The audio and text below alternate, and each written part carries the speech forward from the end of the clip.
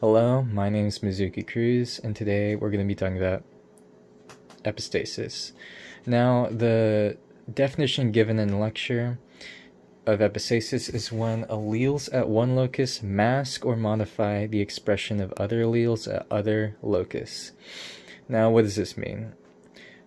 First, we should probably understand what normal dominant and recessive interaction look like. Now for this example, I have stag beetles here because I like stag beetles, and our dominant trait is going to be long mandibles. Short recessive trait is going to be short mandibles. Long legs is going to be recessive B, and short legs dominant B. So here we have the progeny, and under normal circumstances we're gonna get 9, 3, 3, 1 ratio between these guys. So that if everything goes as predicted, it'll just be normal. But what epistasis means is that essentially,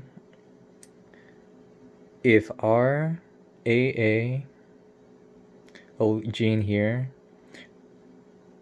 modifies the phenotype of the progeny so that long legs cannot be produced, so these two would end up combining to make a larger ratio of short mandibles and short legs. So it'll just give a alternate sort of expression other than the expected 9:3:3:1 ratio. And this example here is a single recessive form of epistasis.